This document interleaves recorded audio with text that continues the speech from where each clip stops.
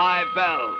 Stand by all stations. Attention, all districts. A 5-alarm fire. 5 bells. Move in immediately. That's it. Let's roll. Let's go. Firefighters.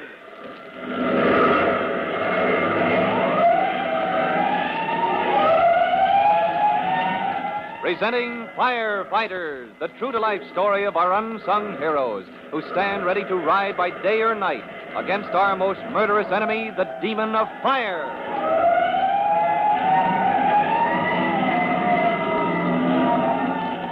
In just a minute, we'll join Tim Collins, rookie fireman, and Chief Cody at the scene of the forest fire on Breakleg Hill.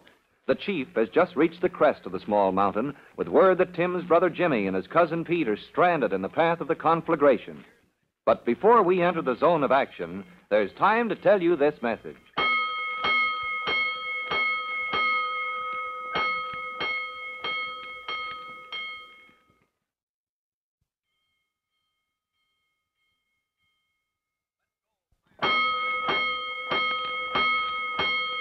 Let's go, firefighters. Let's go to the crest of Breakleg Hill, where Chief Cody, dressed in his oldest clothes, has been sent by the district warden with orders for Ellery Collins.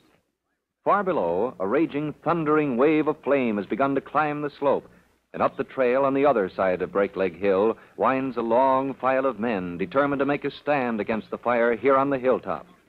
As the volunteer firefighters come into view, Chief Cody hails the first. Collins, I hope you're in time. That fire is coming on fast. Chief Cody, what are you doing here? I thought you were still back at Ellery's farm. Never mind that now, Collins. Where is your cousin Ellery? On his way up the trail. We'll have 100 men on this hilltop in a few minutes, Chief. Are they bringing water, Collins? Backpack extinguishers, Chief, and fire rakes, grub hose, brush hooks, and shovels. Every kind of tool the Forest Service and the farms around here could supply. Good. Then we have a chance. But Collins. Yes, sir. Collins, have you heard about Jimmy? My kid brother? Yeah. Well, he and Pete went off exploring after breakfast, Chief. I don't know where they are. Jimmy and young Pete are down there, Collins. Down the hillside among the rocks. What? Well, that's impossible, Chief. It's true, Collins. These woods are a favorite hangout for youngsters from Upper Falls. Place to camp out. This is where they came exploring. Hey, spread out, boys. Make a long line. Oh, but Now, Chief... hold it, Collins. All right, men, spread out. Start clearing away that brush. Collins, I tell you, the boys are down there. Huh? We spotted them from the patrol plane. The district warden and I, we saw them from the air. Right in the path of the fire. Well, does Ellery know? Well, I've got to tell him, unless you... Well, you tell him, Chief. I'm going down there. Well, I'm going with you. No, Chief. You and Ellery, well, you've got to stop that fire when it reaches this ridge, or it'll sweep right into Upper Falls. I'll bring those kids out. All right, then listen. Yes, sir? Straight down the hillside, you'll come to a clearing full of big boulders.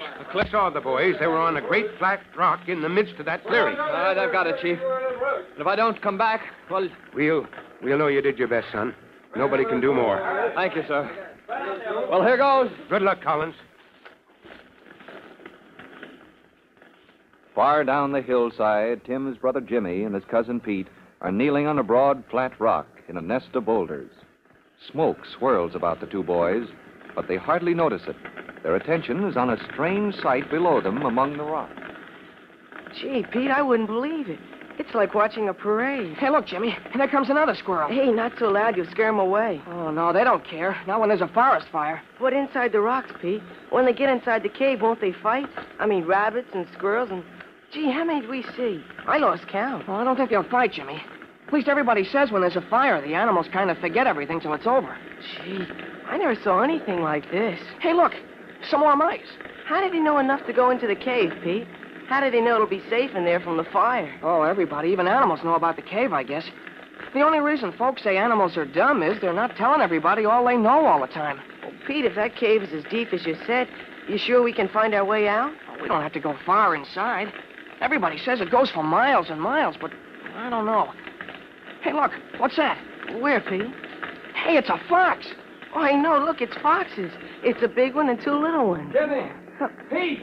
Hey, oh, boy, this smoke is getting thick. Hey, Jimmy, somebody's coming. Hello? Here we are. Hey, it's Tim. Hey, Tim, come on over. Come and look here. Oh, good grief. Haven't you kids got any sense? What are you grinning about? Hey, look, Tim. Look down there. Well, this is no time to admire the scenery, fellas. We've got to...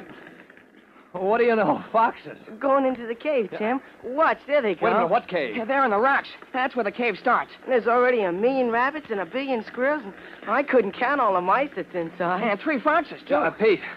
Pete, how deep is that cave? What do you know about it? Pete says everybody says it goes for miles and miles, way deep into the hill. Yeah, there must be other ways in, too, because it's always full of fresh air. All right, then listen, fellas. That's a tough climb back up the hill the way I just came. Yeah, it sure is. I've climbed it before. All right, well, then listen, and don't get excited. Huh? You don't seem to realize the spot we're in. Fellas, we could never make it. We could never get up the hill before the fire caught up with us. Yeah, that's what we figured. All right, then, this cave, it's like the answer to a prayer. Huh? All right, we'll get inside the cave and wait out the fire. Okay, Tim. Are you game, fellas?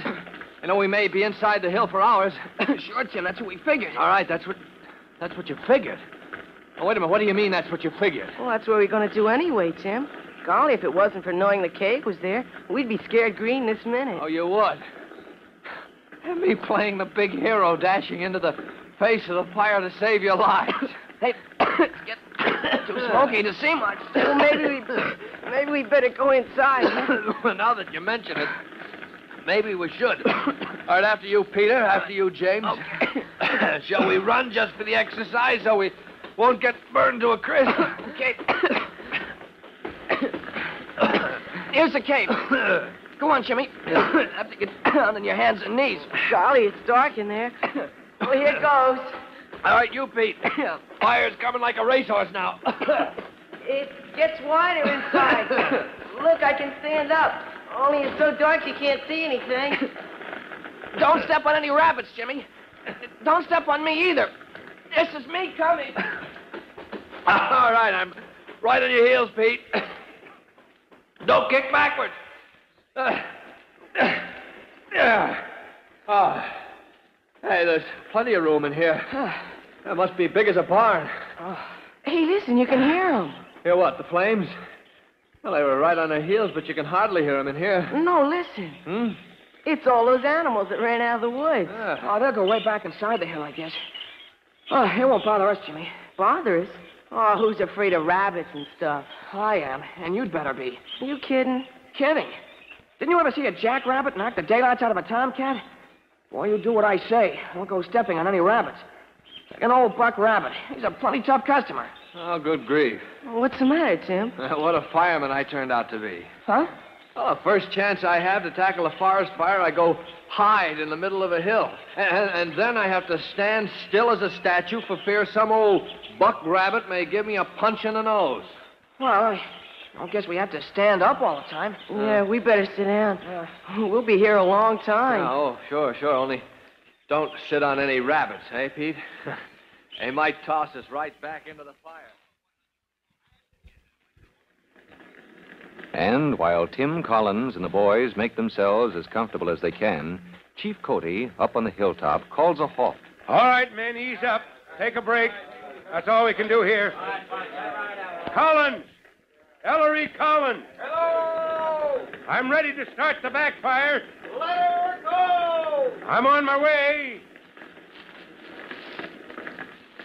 Carrying an unlighted torch of dry twigs bound to a rough pole, Chief Cody plunges down the hillside, straight through the underbrush for 100 yards. This ought to be far enough. I'll start the fire in a band right across the hill. Better burn up this brush so the main fire won't have anything to feed on when it gets here. First, hello? Collins! Jimmy! Pete!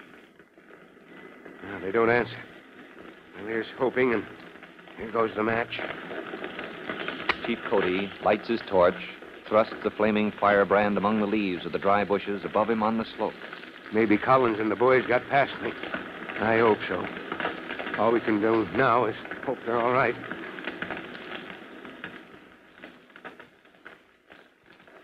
Golly, Tim. I hope Chief Cody's all right. Oh, don't worry about the chief, Jimmy. He can take care of himself in forest fires or any other kind. Golly, I wouldn't have believed it. Yeah, sit closer to me, you two. We gotta keep warm as we can. I would never believe it. I could sit in the middle of a forest fire and practically freeze. This good old cave ought to have a stove in it. Yeah. Well, even if we're freezing, kids, it's better than sizzling. Just hang on. Now, there's an unusual predicament. Tim Collins, his brother Jimmy, and their cousin Pete are safe in the very heart of the forest fire, while Chief Cody and a line of tired, grimy volunteer firefighters prepare to meet the onrush of flame at the crest of Breakleg Hill. For the thrilling scene when the forest fire attacks their defenses, listen to our next true-to-life episode of The Firefighters. In just a moment, Chief Bob Cody will tell you, boys and girls, how you can help the firefighters in your own town. But first, here's a message you ought to hear.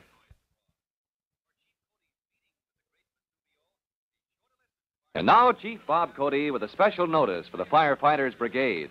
Chief Cody. Hello, boys and girls. This is your friend, Chief Cody, and I'd like to tell you how a backfire works. One of the ways to stop a fire, you know, is to take away the stuff it feeds on. And when you make a backfire, you get ahead of the main body of flame.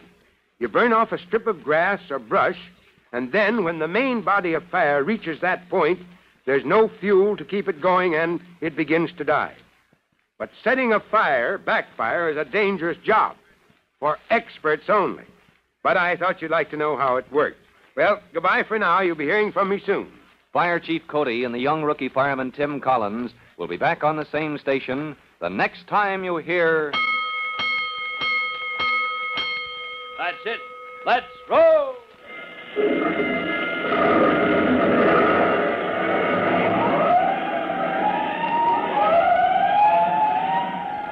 Let's go! Firefighter!